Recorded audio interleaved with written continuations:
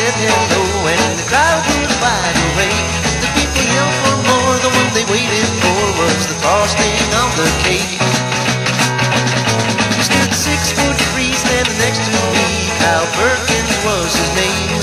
And when we shook my hand, he said, I like your band, I thought I'd never be the same. Then he began to play his rockabilly way, and the people went insane. Rockabilly roll, rockabilly roll, rockabilly roll, rockabilly roll.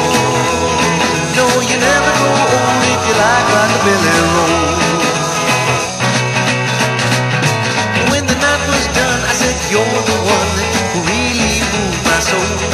And then he said to me, here's my recipe, so I never grow too old. And as I read it through, I found out what to do with Kyle's rockabilly roll. You take a shuffle beat that's oh so sweet, and you put it in a pan. Then add a 6-ounce jar of some bass guitar, and you stir as best you can. Now add just a touch, no, not too much, of a rockin' old rhythm man. You add some finger licking, the guitar picking, the spice little recipe.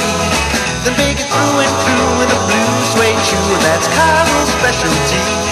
But just don't forget to add a little bit of individuality.